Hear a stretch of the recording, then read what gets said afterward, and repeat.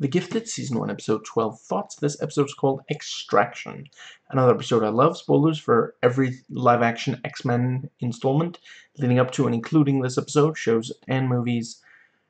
And, right, the show is rated TV-14, so will this vlog be? Let's dive right in. So yeah, we go back, we get yet another flashback 4 years ago, and Dr. Campbell is struggling to accept the death of his brother. And yeah, you know, the fact that he is going to lose his brother whilst mutants who he considers subhuman, you know, some of them can heal from even greater injury. So that, of course, enrages him, and he goes on this really impassioned TED Talk that just, yeah, really, again, Nazi kind of talk. And I appreciate the, you know, they're calling it Humanity Today, really? Well, I guess, you know, they didn't like the sound of let's kill all the muties. And, yeah, good detail that, you know, the triplets know Clarice's, you know, criminal past. And yeah, I appreciate that, you know, later in the episode it's revealed she didn't read her mind. You know, they have contacts, they have people to talk to. And yeah, we learn, you know, she worked with the Brotherhood. You know, she didn't know that they were the Brotherhood, and she, you know, didn't join or anything. And I also like the little technicality, you know, she's technically correct, the very best kind of correct. Sage asked me what I was arrested for. The stuff I did with the Brotherhood was not something I was arrested for, which, wow. Are we sure she's not the politician? And let's see.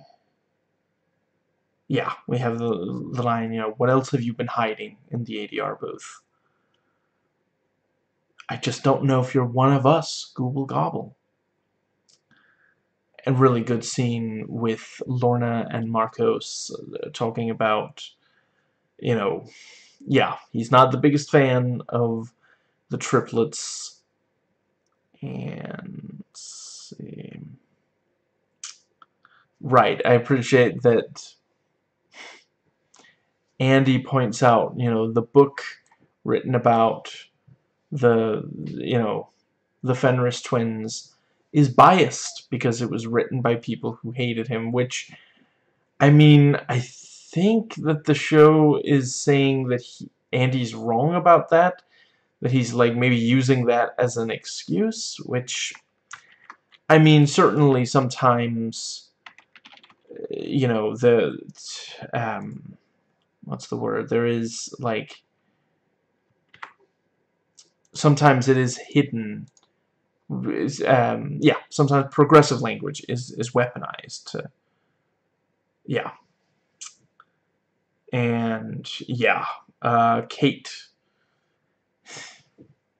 Fade is not the biggest fan. The one who can hide things, the cloaca guy. And yeah, they talk about, you know, so yeah, more tension there. It's a bit bougie. And yeah, Esme keeps pushing Lorna, and she eventually loses control. This is not the first time we've seen Lorna lose control, but where most other characters have been like, oh, you know, some have been like apologetic, I pushed you too far. Some have expressed concern, but Esme's like, I like that, you know, that was, you really are powerful. And I do appreciate, you know, she does point out the, you know, the strength that many pregnant, you know, people have. You know, I've said it before, I will say it again. If tomorrow we woke up and all over the world, every single human being, it had been reversed to where the people who became pregnant, carried babies, and gave birth were cis men instead of cis women, and some trans men. 100%. There would be so few births, so few cis men would actually agree that, that would actually lead to this, crisis of too low birth rates that the fascists are always screaming about. And yeah, I like that. Yeah, so they go to the Reed and Kate go to pick up Ellen, and yeah, one of her co-workers seems like he recognizes because their picture has been on TV, and they pretend, oh yeah, we met at the party, wasn't, and Kate picks up on the wedding ring, and how's your wife? Tell her the donuts are the thing, or something like that. She'll know what that means, which at that point the guy's like, you know what? I don't even care who you are. This is getting way too awkward. I'm gonna go. Unpopular opinion, hot take, donuts are overrated. The warning is right there in the name. Do not. I'm just kidding. They're delicious. Anyway, I'm a mark for a good pun. Let's see. Yeah. We meet Ellen, and yeah, Sharon Gless, I mentioned in an earlier video talking about the show, she was also on Burn Notice, and yeah, clearly Matt Nix really likes having her as this, like, really tough, middle-aged woman, that she's not, yeah, she's not weak. They actually do the power responsibility line. Wow. And let's see. Yeah, and Ellen is like, you're asking, I can't just run. This is a Matt Nix thing. If Sharon Gless appears in it, she has to be difficult when when male characters come to her and make sense. Yeah, maybe he doesn't like her that much. Maybe I don't think that he likes women that much, or maybe it was like the writer's room on that show. Certainly this show so far has fared significantly better. Now, let's see, yeah, Campbell approaches the senator and tries to talk him into, supporting the project. And I appreciate, like, the senator isn't like, this is ethically wrong. He's just like, I don't know, the polls, though. Very accurate depiction of an American politician. And I like, yeah, so Clarice and I guess it's Esme, one of the triplets, talk. And, yeah, Clarice is like, were you reading my mind? Because I swear I will portal you in front of a truck. She's thinking with portals. And let's see. Then we have the yeah, very tense confrontation between Andy and Lauren, and yeah, she makes a good point. He's going too far. He could have killed these guards. And let's see. Yeah, I like Marcos's line, wow, John, all this time I've been working so hard to convince you. All I had to do was get you a nice shirt.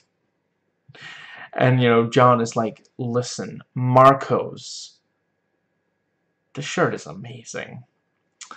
And, yeah, the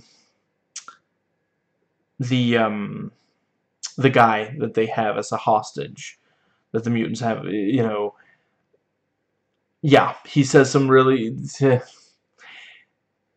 He has not watched enough movies, because there's just certain, like, antagonist characters, you've got to be careful. The choice of words. You know, he specifically says, I don't want to breathe the same, you know, I don't want you breathing the same air as me, something like that. And yeah, the triplets are like, I mean, okay, that, you know, you're, yeah, I can agree to those terms. You know, and yeah, makes him stop breathing, and, you know, some of the others do stop the triplets, you know, cut it out, Full House quote. And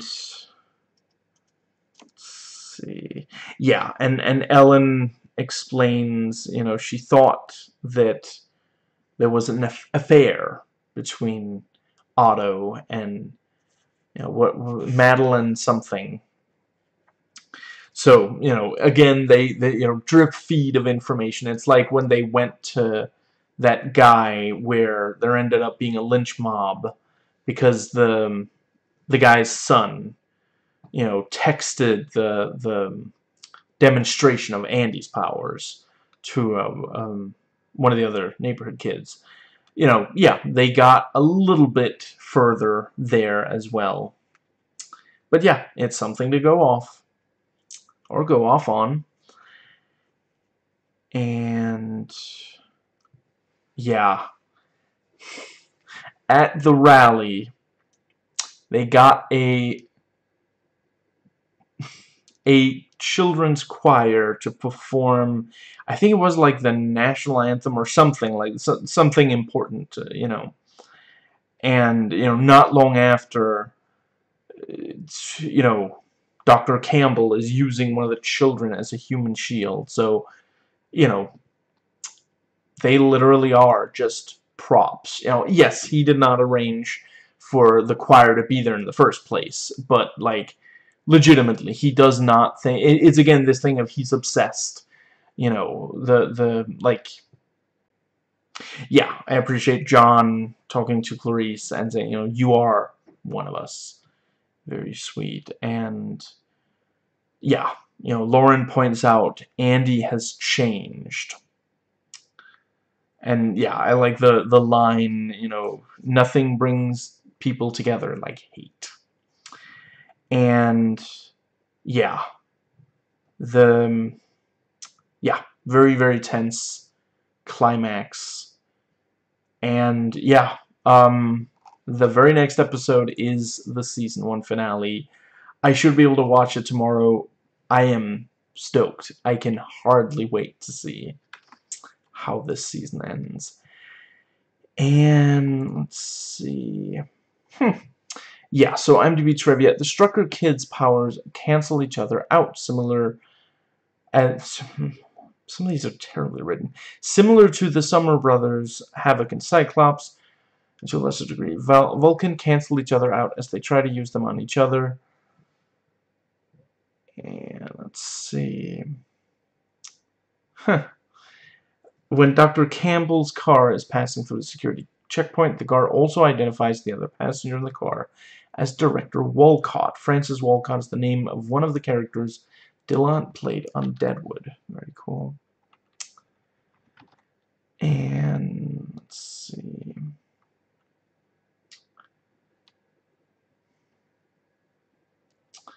I think that might be what I have.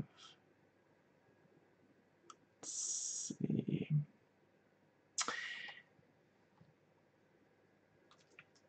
And yeah, let's see. Yeah, I like yeah, Clarice and Lorna talking, you know. I don't know what good this outfit does. One look at my eyes. Yeah, they get close enough to see your eyes, my hair, or the fact that three of us are the same person. Then it's over already.